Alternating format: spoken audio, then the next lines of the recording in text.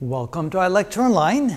In this example, we're trying to take a chain which is hanging down the side of a building and lift it onto the roof. Now, it takes more work for the bottom portion of the chain because you have to lift it a greater distance than it does for the top portion of the chain. In this particular case, the chain has mass per unit length equal to 2 kilograms per meter.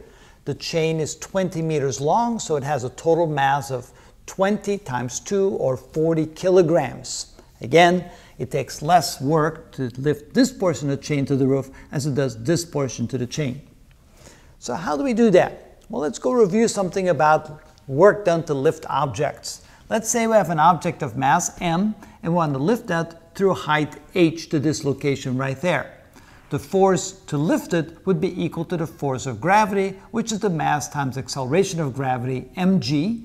And when we apply that force over a distance h to there, that will then be the work done. Work is force times distance, which in this case is force times the height gained by the object, which is mgh. That's a common equation for work done to lift an object over a distance h.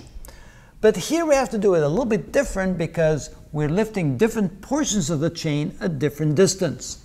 Now it will help us if we use the coordinate axis x as being downward, so the greater x, the more amount of work it will take to lift that portion of the chain up. So what we're going to do is we're going to chop up the chain into small little pieces of length dx.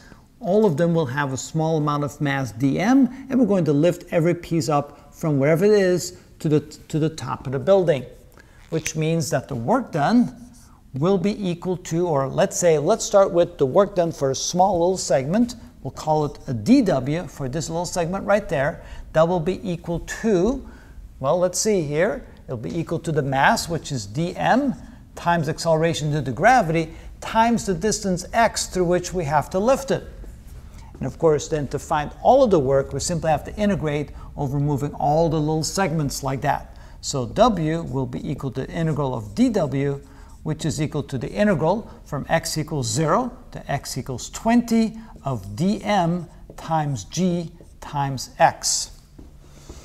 Now, our variable in here is x, and our differential is dm, and of course they have to be the same variable, so somehow we have to convert dm into some units of dx. All right, so the mass dm is equal to the smaller length dx times the mass per unit length, and for convenience, we call that a constant c. c is 2 kilograms per meter, so we have to multiply that times c.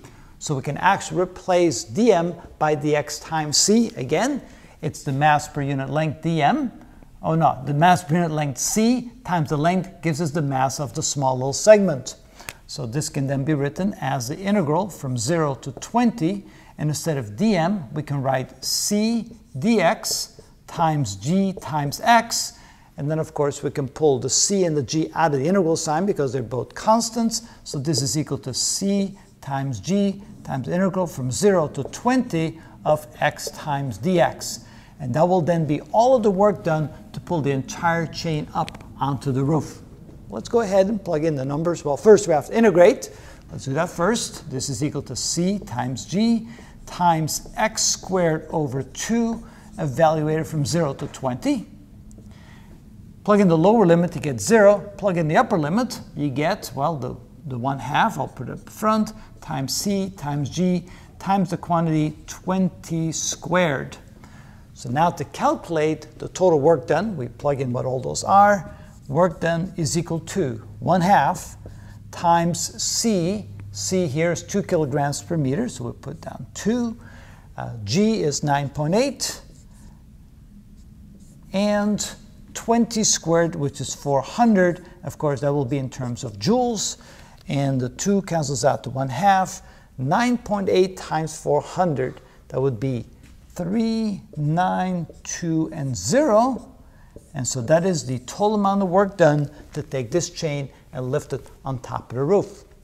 Now, to show you that since this is a linear relationship, notice that the amount of work done is linearly proportional to the distance away from the top of the roof. What we could have imagined, we could say, well, what if all of that mass of the entire chain, So let's get the total mass. M of the chain is equal to the length of the chain times the mass per unit length times C, which is 20 meters, times 2 kilograms per meter, which is equal to 40 kilograms. Now what if that entire mass of that chain had been at the halfway point, 10 meters down?